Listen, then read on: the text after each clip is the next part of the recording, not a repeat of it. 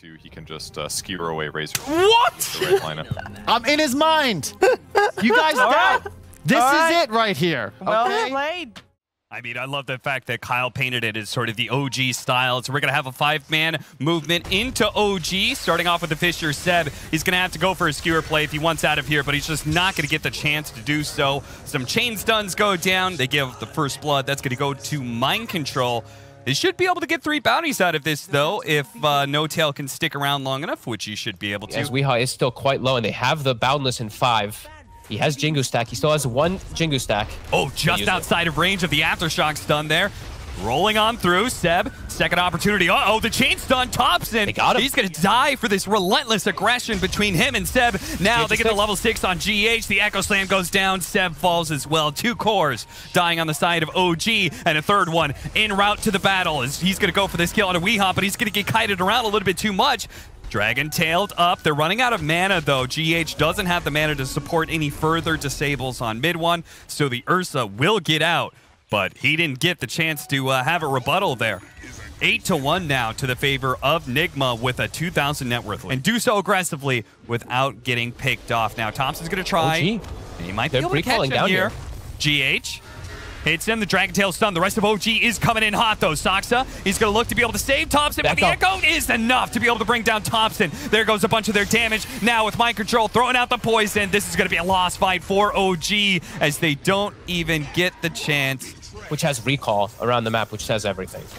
Yeah, certainly. No They Tail. start off with a stun onto No Tail, and there's such long-range stunts. Now, Miracle got a little bit low there, but fortunately the Hex stops. Oh, what a Boundless strike onto 3 with the Wukong's already out. Kuro's certainly dead, and they're going to pull him back in. Seb on the other side. The trap is laid, and OG slam it shut onto NIGMA, catching multiple cores, and it looks like they're not going to let Mind Control get away either. A TP out, and he stuns. Oh, they didn't have anything.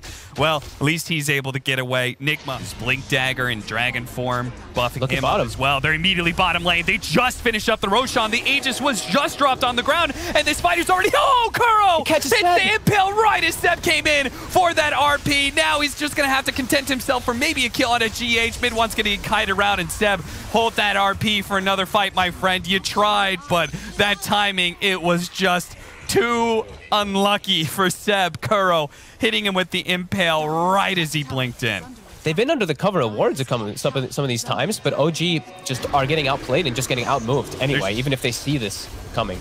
2 heroes at the top lane, so OG, they're going to strike. A nice 2-man Boundless strike with the Wukong Scout as well. Weehaw is going to look to be able to dance away with that as all that movement speed. He's got to have a haste, and he does. He managed to get away, and they take away the Aegis from Miracle, but OG, they don't look in great shape, and Thompson, at the end of his BKB, gets tagged, not able to jump into the trees. Going to be chain stunned up here as there's going to be a Fisher and an Aftershock stun to chain it together. OG, they take away a life of NIGMA, but a life for a life, and that Monkey King is going to be dead for a full minute.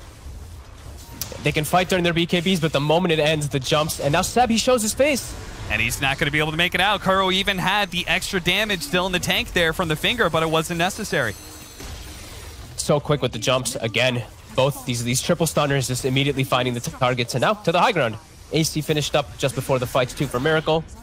4-man Miracle, another arcane rune for him. He'll get the jump. They're going to lead on to mid one. They were kind of baiting him out, but maybe this bait is a little bit too tasty. Nice 2-man RP. The Wukong's man is out, but the BKB was already activated by Weehaw, so he wasn't chain stunned. Miracle, he actually man fights mid one and gets the kill before he dies. Now it's going to be Thompson inside of his own Wukong's command with no way out. The magic damage is too much for him to handle. He has 9 deaths on the Monkey King. They kind of baited him into these positions where he felt like he could do something on Weehaw, and then he'd get turned on. And now speaking of Weehaw. Yeah. Yules onto Seb, stopping the skewer and ensuring that should be able to fight this still with the BKB coming out. He walks away from the coil pretty easily. His Mind Control should be able to finish off Seth thanks to the Spirit Vessel. He even throws the E-Blade before Thompson can actually get away. BKB pop, turns around, but honestly, the damage just looks sad as Miracle man fights him inside the Wukong's command, not giving a damn apparently about all these statues. A Finger of Death will make the difference here as it's Thompson to go down first. All right, says Thompson, and I'm beginning to think that's what OG is saying for this game. It's time. NIGMA will take game 1 of this series. Super clean. Love to see this. I haven't seen NIGMA play actually this clean in quite some time. This was it was just very nice to watch. You're not seeing many people getting caught out of position at all. It makes a Darkseer pick maybe a little bit better as well with the wall. You can make copies of the anti-mage. That's great. Anti-mage is like forever the counter to Darkseer in lane because you take In lane. away. Definitely a potential for Thompson. I have to say, it feels like Weeha's not going to be able to make that Soul Ring. He's not going to make use of it a whole lot. His bottom lane, they're going to be able to chase down GH. This should be our first blood. That'll go to No Tail. Oh, wow. That's a bit surprising for them to actually find that kill. The Malefice must have stopped the Icarus dive or something. Yeah, that's what I believe happened. Is it something about the draft you're saying, like, they have to take these early towers? Why is that? Yeah. They have to be able to hunt this anti-mage. They have to be able to get these deep wards down to be able to watch him out. Because it's a limited game where they can actually gank and punish him. Nice Miracle, he actually blinked in. Miracle, he's going to try and play around with the Centaur. The Centaur stun was really going to help him out here, but it's not quite enough. His blink was just coming up, but the orb comes out first from Thompson. And now Weeha, he's actually going to go ahead and pop his Soul Ring here to try and fight this. So it does bring him a little bit low. He gets the kill on Saksa, but it's OG who are walking away with the better of these engagements. A triple kill for Thompson. This very early Boots of Travel is a little unique for mid one here. And as a result, he's kind of breaking the meta and breaking the stats as well. As now Weeha's going to be dying as the Dragon Eye, unless they can save him. The Sun Rays in on him, though. GH is trying to burn out Saksa right now. The Mind Control, he laid out the Echo Slam, but they don't have nearly enough damage. They go for the egg. They're going to turn around and hit it. Kuro's going to come in. They're committing their life to be able to kill Saksa, and they will manage to get it. Saksa dies, traded out for GH, but at the same time, Miracle, he's being threatened in the back lines by Thompson. Seb's going to run forward and just keep pace with Kuro. Even though he's got the Exorcism out, this is a level 7 Death Prophet. Doesn't really scare anybody too much. The vacuum misses, and Kuro will manage to get out alive, but it's still every single team fight. NIGMA is looking worse for wear. This Earthshaker, Mind Control is getting no space to farm. He's nowhere even close to the realms of a Blink Tag. They gonna catch him. They spot him. Malefice, hook shot, and a black hole for the cherry on top. No Tail is dominating. 10,000 net worth lead. And Fogged, I'm not sure how much longer NIGMA want to keep this game going. I mean, as badly as they dumpstered OG in game one, it's even worse for NIGMA this time around, but maybe an opportunity. Oh no, the Echo Slam, it didn't actually hit Thompson. Now he's going to be pulled back into the wall. Oh, this is a disaster for NIGMA as Kuro is actually healing up a lot until the Omni Slash both cuts him down as well as Weeha. And you know, Mind Control, he's not going to be let out of this so easily either.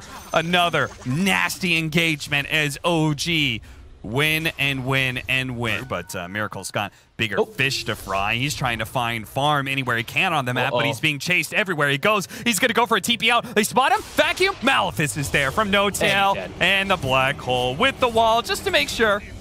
And they do indeed have him dead to rights. This is a slaughter, Fogged. It really is. And I do need to give credit to, because I haven't said it, No Tail is doing so well on this Enigma. The 4-1-4 skill build, he started out with 4-1-1, just the 1 point in the Eidolons. It's actually had such a big impact this game. His black holes have been on point too. They're just, they're really just running away with the game. Oh, Weeha. They actually do manage to get there. Oh, but the orb rolled him over before he could finish up with a Fisher. Still, though, if they kill mid one, it's well worth it. Mid one has been given all this space. But for what? Maybe for a good fight. A vacuum over to the side. An egg is on out, but NIGMA have already lost all of their heroes. So it's GH left alone. That's going to be scrambled eggs for breakfast for OG. And paired up with a nice tier 3 tower. With this Maelstrom. Yeah, jeez. A DD is just an excuse. A two-man hook shot from Saksa. It's not going to get much better than this. An opportunity for a black hole. They vacuum him inside of the cogs to make that 3 inside that little window with GH. Going to be the last to fall with the egg down. He's going to buy back, but what good of use is that? Oh my God. And dies instantly. That wasn't an Omni Slash. That was a Swish Strike. He still got that extra firepower ready to go on mid one thanks to the DD. He is just last-ditch effort here for NIGMA in this game too. Otherwise, we're going to a third and deciding game as Kuro's going to lead the way with the Exorcism blinking in inside of the cogs with the Midnight Pulse already out. A big nuke coming out from Thompson. Miracle tries to show himself, but he immediately gets pulled into the black hole. Another pull in for the vacuum and Mind Control. He'll die as well. GH is the topper, and that's it. A 5-for-0 team wipe with an Aegis still intact. That says everything you need to know. This was an incredibly dominant game by OG. The lobby. Ooh. Wow. No, I'm not. Darn it. I want to know who's playing what on the side of OG. Based on the support, you can pressure the Riki still a lot in lane, as Weehaw may actually die here with all this aggression that he was going for. Thompson, he's going to go for an easy creep deny, but it's not going to be enough. Thompson, oh my God, claims the first blood, and Weehaw is already suffering. God, if he just died to mid one right now. Oh no, the tree stuck to the tricks of the trade. Okay, gets a sentry down. Okay, they roll into the wards here. The wards are not going to time out that soon, but they do manage to kill both the supports here. Mind Control's going to come in, make sure Soxa is finished. The spear actually not killing Soxa. Nailed No Tail in the back. Now they're diving. Still, yeah, there's going to be Seb coming in for this play as well. They've already killed Miracle, and Mind Control, he'll be cleaned up as well pretty easily, as there it is. Seb with the Wrath of Nature, or no, actually the Orchid Tick. I don't think they care if they die. They're getting too much on the map. NIGMA's not able to withstand all this pressure. Kuro trying to protect. They do manage to get the combo here onto Soxa, God, they're almost but dead. still, he's just getting ripped apart by mid. What, he does so much damage with the Wrath of Nature on top. They think the moment they've got a small window, but maybe get a kill. Turns out that mid one and there's Wrath of Nature from Seb do way too much damage. They demolish NIGMA. Man, this has just been blistering pace sent by OG in the last 2 games. Now they're going to run into him with an Orchid, and Miracle trying to cut down the tree, cuts the wrong one, stuck inside, and just dead again. Mind Control, desperate for something, is going to land a spear here. They've got the disables to kill Thompson, surely, and Soxa does try and interrupt things. It looks like Thompson gotten a little bit too big for his britches, or maybe just started a fight that was overall good, as GH still going to die to Seb. Seb gets off the Wrath of Nature. Big boost of damage is going to be coming in, but Seb does die to the spear to the wall. Pinned up and killed. No Tail doesn't have the black hole. They're going to get in front of Soxa here. Uh-oh, here comes mid one, and I believe he's got a fresh Battle Fury. And the damage. Kuro's stuck the whole time. He's stuck in the Serpent Wards again, Cap. He couldn't help the entire time. He's just stuck.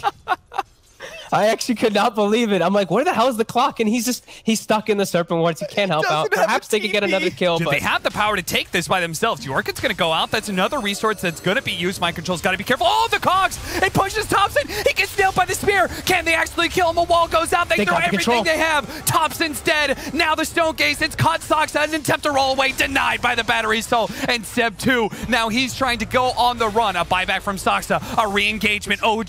They plan to be able to still take this fight as mid one's demolishing these supports, but another Cogs pushes him away. Weehaw's in trouble with a buyback from Soxa, with Seb on the high ground, taking the triple kill, and Weehaw has no chance to be able to get away from this. Miracle is out of here. OG will retain control of the Roshan. Weehaw. They actually catch him. They are going to be able to catch Seb. At the same time, Weehaw's being caught. The difference is Seb, he's got his BKB. He's got a way to be able to turn around a fight. You don't chain those stuns, and Seb will make you pay with every single hero that joined in this engagement. He'll make sure all die. Oh yeah, this is brutal. He has almost the same farm as every single hero put together, it feels like, on the side of NIGMA. As top, they throw down the coil in the base. As well as Ico, so jump in. Spear onto Seb, see if they can keep the chain stun to prevent the BKB from going off. He is indeed dead, but the backline's being demolished right now. Look at this Battle Fury from the Riki go to work, as they're all stuck in this AoE with a double damage to boot. The tankier 2 cores of the Medusa and Viper, they survived the initial burst, but there is relentless chase here from OG. You know Weehaw's not going to survive. It's a momentary reprieve before inevitable death. It was actually placing these to maybe find when OG is maximizing and farming. They'll see Seb TP top. They might actually be able to get this pick off. He's a tanky one, though. Oh, boy. That's Kuro. He'll play with his life. And let's see, top. Can they actually get a Serpent Wards and a Mars ult? Let's see. An all-in kill onto Seb. Seb. No, that's a Miss Jackal. Oh, no, that's a Miss Spear. Oh, it just does not get any worse for the boys. Oh, and they're dead. They're all dead. Fucked. If there's any time to tap out, it's that moment right there. Hey, they went for it, and you know, even pro players make mistakes at times. A little bit of a misclick there. As Weehaw, he shows himself in the wave, gonna get committed on immediately. Does have the BKB to protect him for at least a slight moment. Yep, the hook shot comes in to try and stop that black hole. The damage is done though, as the Air Spirit's able to finish him off mid one. jumping onto the Medusa, ignoring the Stone Gaze for the most part, and just hops over to GH instead, kills him. Kuro was able to deal with No Tail, but the 5 position of OG is dead. The other 4 stand strong inside of NIGMA's base, wiping them. And the last little shred of hope they're hoping for here is some sort of throw into the fountains, because mid one, every single time he shows up, he appears, NIGMA heroes disappear. And there it is, finally. GG. With one final whimper. NIGMA die inside their base. Give it up, Megas. A 42,000 net worth lead. 52 kills in 28 minutes, Fog.